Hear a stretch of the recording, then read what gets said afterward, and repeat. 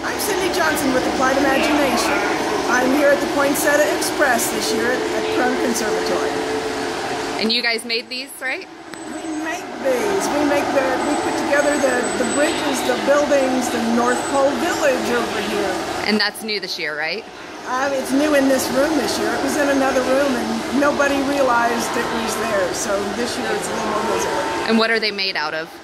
They're made out of all natural botanic materials. It's gourds, it's sticks, it's leaves, acorns, pine cones.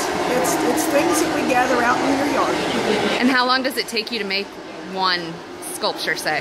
Oh, simple things we can make in a week. More complicated things takes months.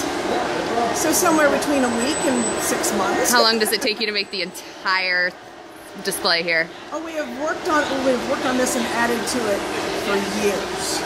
We started with a simple display with a couple of buildings and a little bit of track. We have gone for the last 27, 28 years and grown it every year until it's what you see now. Fills the entire room. There's 50 buildings, miles of G-scale train track, 5 or 6 different trains. It's beautiful, and the gardens does great work with the flowers.